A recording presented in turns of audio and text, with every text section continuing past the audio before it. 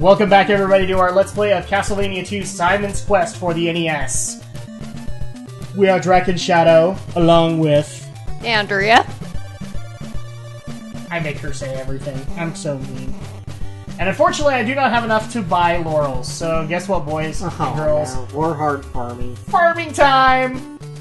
But that's okay, because we have plenty to talk about in the meantime. If people were watching our previous part, we were talking about E3 and some of the results. And what we thought of them. Now, you actually didn't see the Microsoft conference. No. I actually say they were probably, if we're not counting third-party conferences, they were probably the most lackluster. And it's just because, to shooter fans, it was the best thing ever. To anybody who wanted other stuff from Microsoft, they did not walk away with all they wanted. There were a few games here and there. I actually was surprised when I saw Insomniac making a game for them, and Insomniac is really well known for working with Sony. Well, now they have a new game. I think it was called Sunset Overdrive. That looked interesting, and then also a platinum game for them called Scalebound looked really good. What was Sunset Overdrive? Sunset Overdrive was basically like...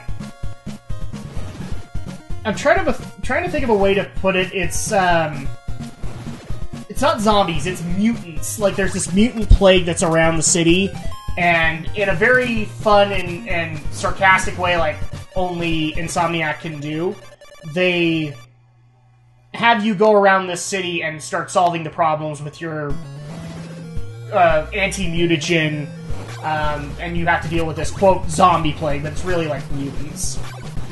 So... it was really fun, really satirical, and that's why I was interested in it.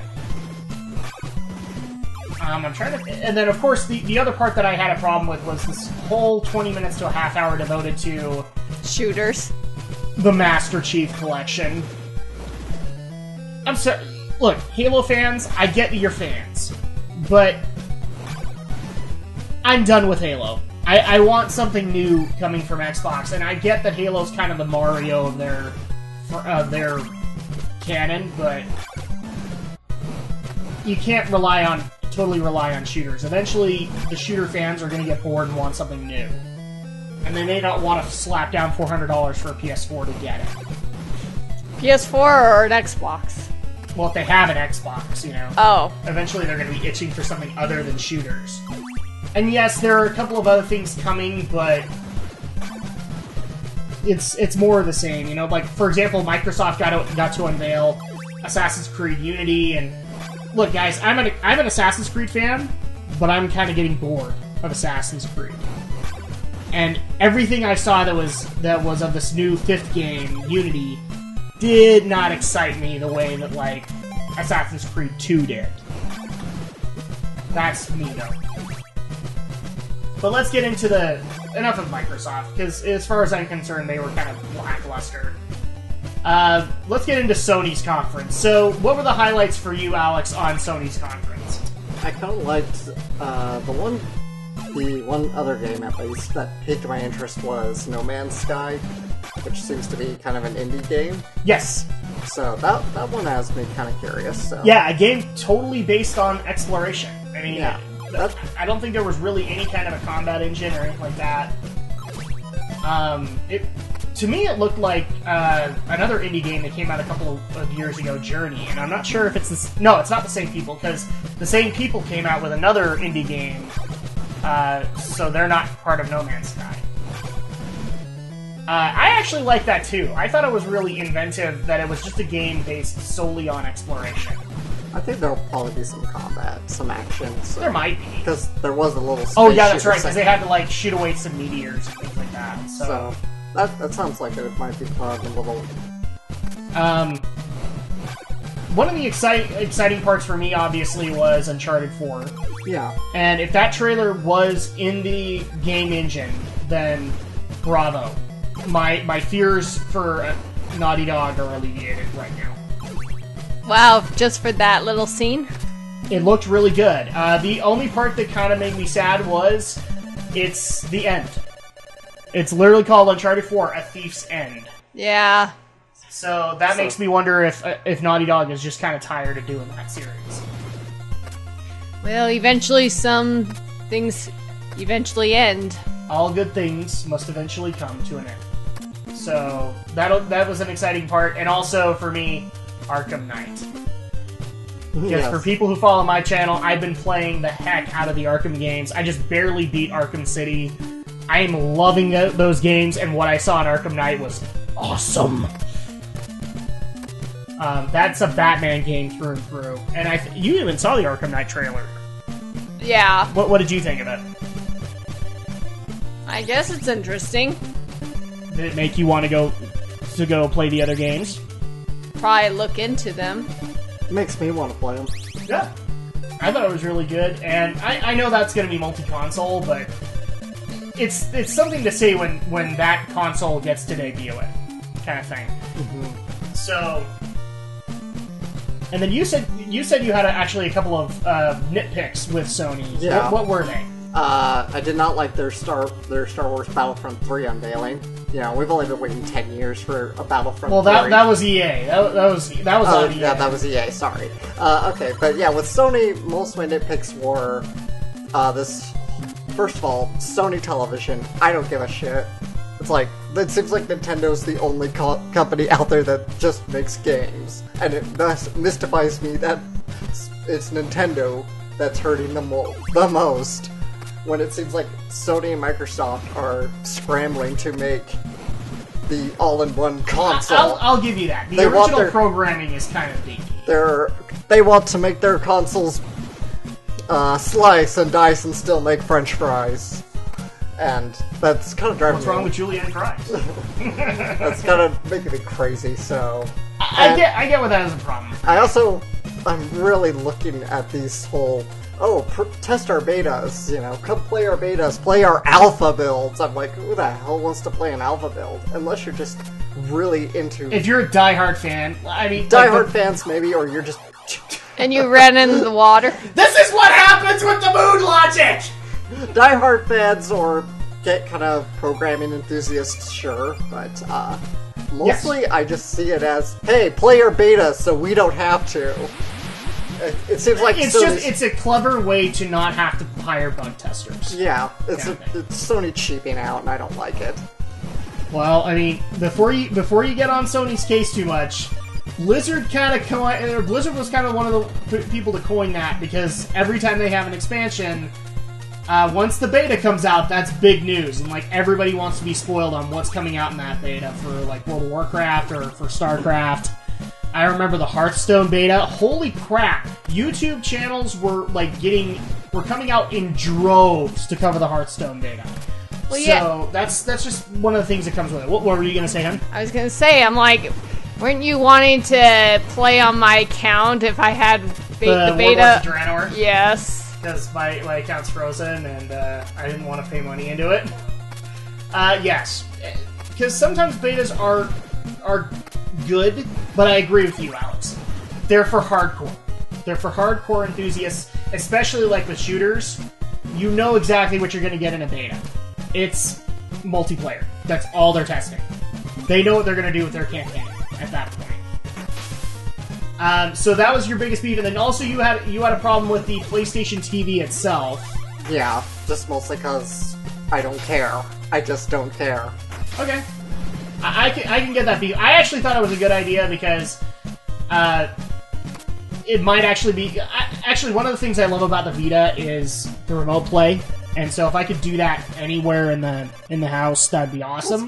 That's fine. I don't have a problem with, Yeah. I don't have a problem with talking about what your technology is going to do for me, as long as you're not hyping it up like...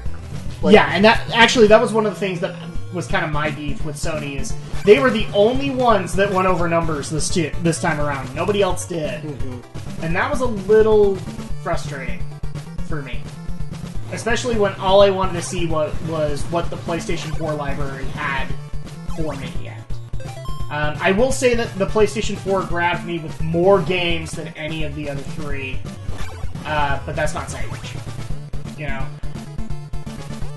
There are a couple of solid anchors there now that I would want to get a PS4 for, but here's the thing also.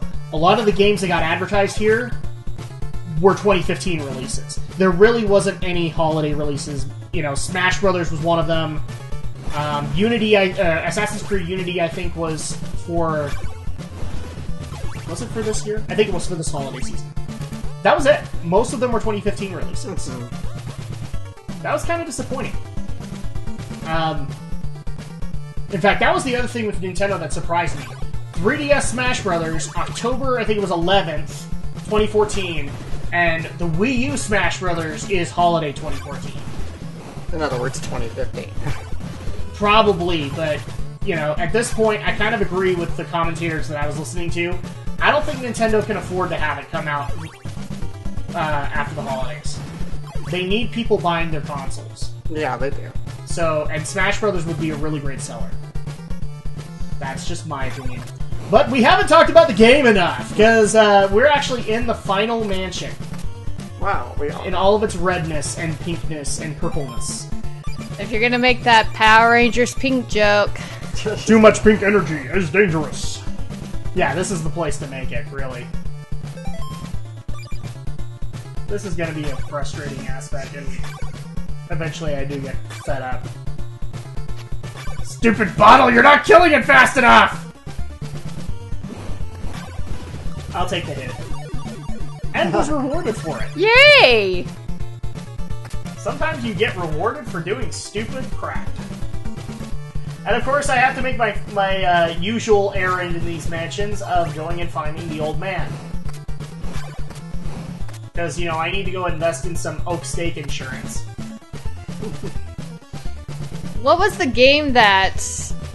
wasn't there a game that we were watching the trailer, we thought for a minute it was The Last of Us or something? No, we thought The Last of Us Remastered was Uncharted.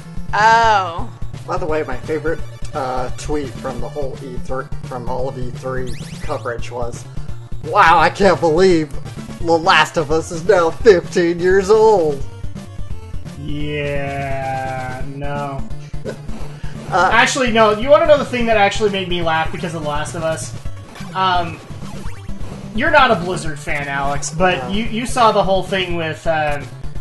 for people who specifically bought Diablo 3 for PS3 and PS4, they actually put models of the infected from The Last of Us in the game. So you could actually have clickers and bloaters as Diablo 3 monsters. And that, to me, seemed very unnecessary.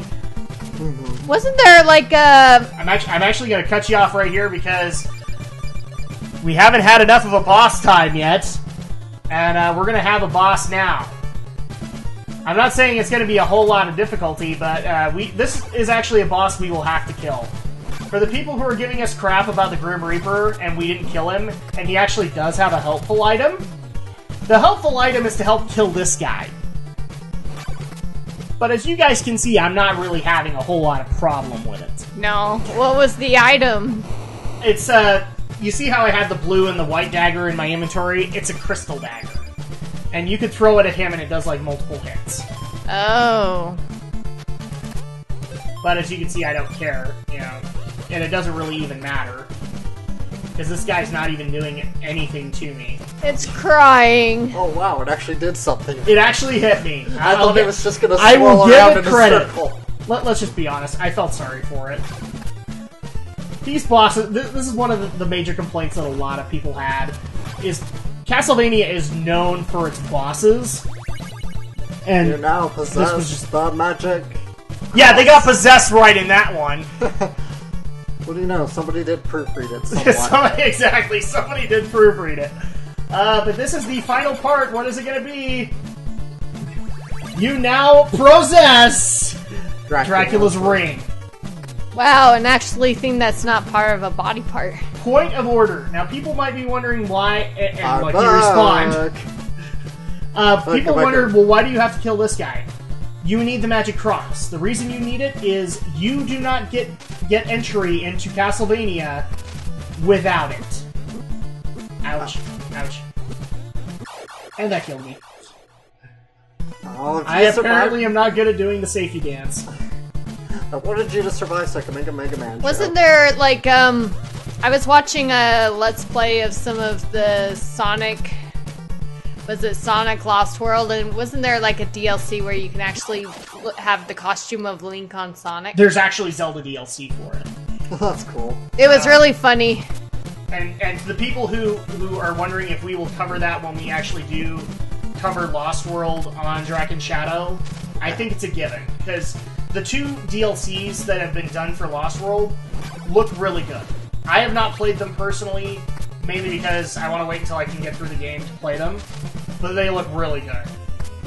So we will probably cover them, because I do like to cover DLC that is good, not DLC that is bad. And what was I saying before? Oh, yes. So, without the cross, you can't finish the game. You have to kill the mask in order to gain entry into Dracula's castle. Ooh, Biggest frickin' cop-out to kill a boss. They don't set that requirement for the Grim Reaper, mind you. The Grim Reaper's like the first boss, isn't it? He's the first boss, and he's like one of the most notorious bosses in the Castlevania series. I will not lie here. He kind of got the shaft in this game. Especially when you consider the whole concept, because I brought this up to you, Alex, in the Castlevania LP. You know, it was a big reveal to see the Grim Reaper in Castlevania. Death himself works for Dracula. That's pretty big, and then in this one he got totally shafted. It really made Castlevania fans cry a little bit. But that is actually all 5 parts that we needed. So, shall we finish this bugger of a game? No, let's finish. Let's go finish it.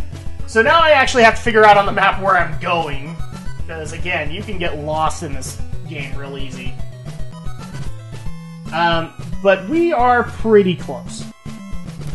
I'm just trying to think on the map, where am I exactly going, and then on top of that, what do I need? And thankfully, I don't really need anything. Health would be nice, but I have laurels. Haha, I beat this poison spell. I will say this though, I still enjoy this music. Listening to it after so many years. It's good music, I like it. So the composers for Castlevania are always really, really good. No. I'm sorry, is it humming time on Drak and Shadow? Yes. Okay, yes, cool. It is. Let's do it. Come on, fireman, kill me! I told you to kill me!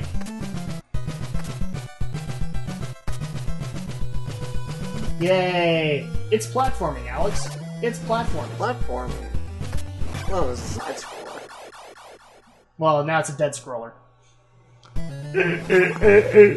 Ooh. Get off the stage! Seriously, guys, who was that idiot you let in front of the mic? Yeah, this is the point in the game where everybody's just kind of, you know, going, okay, cool, final boss time. This is gonna be awesome. Castlevania is always good for its final bosses. And it probably is not that bad. I'll let you guys be the judge of that. Is it gonna be like Shredder and Turtles? Teenage Mutant Ninja Turtles? I actually can't remember how Shredder is. I never beat that game, my brother did. Which turtles? The Ultra Games one? Are you talking about that one? The very first NES. The one that the Turtles. AVGN did. Yes. I don't remember. Yeah, I just know that Shredder was ridiculously easy in that game. That's right. He was ridiculously easy, but the Technodrome was hard.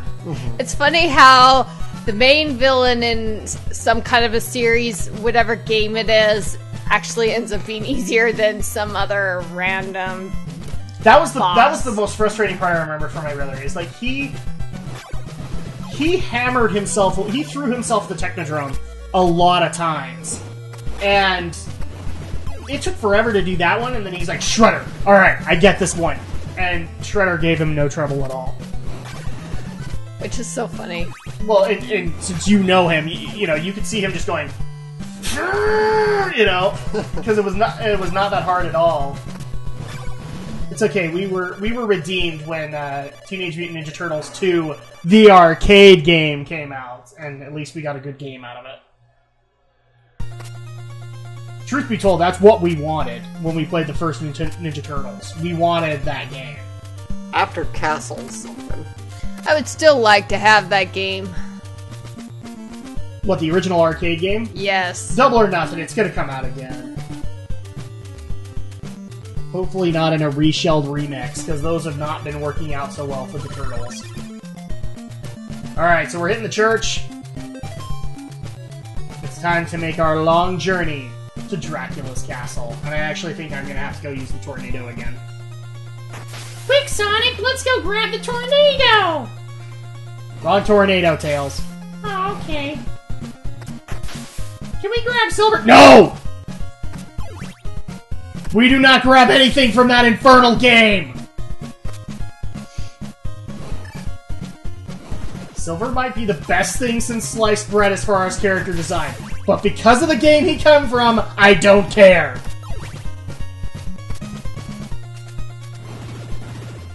You know, to people who don't think I mentioned Sonic 06 enough, I also don't mention this enough.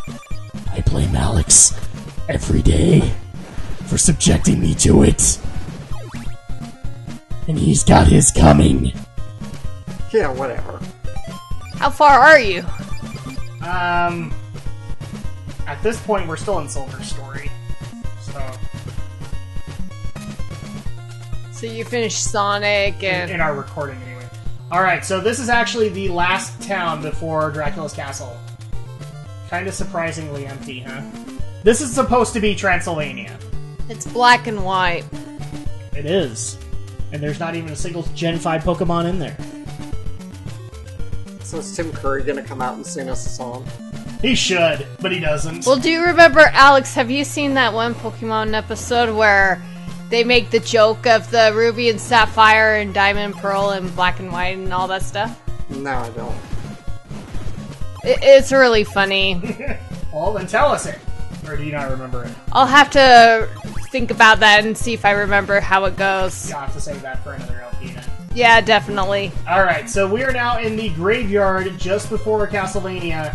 So, of course, you guys are expecting a really difficult area, right? For Dracula's castle? Quiet you. I'm only quieting Alex because he knows.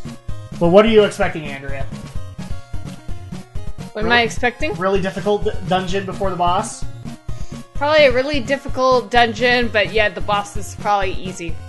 Well, we'll find out in a second as we enter Castlevania. Alright, so here we go, boys and girls. We are walking through the castle, and it's all ruined. This is what happened when Simon came in. He trashed the place. And we're still walking. Okay, well, we're gonna use the holy water here. And we're gonna keep walking. And then we're gonna keep walking. And surprise! The dungeon's empty! There's not a single enemy in here. Wow. That's a first. I get what Konami was trying to do here. They were trying to show that, like, everything's in ruins, but it's a final dungeon. You can have enemies. And they've learned their lesson. But yes, you can walk through this entire castle, and there's nothing in it. The longest walk to Dracula we've ever done. And here we go. So I'm just making sure I have everything ready to go. Alright, here we go. Toughest boss battle ever. Are you guys ready? We're gonna hand over the parts of Dracula.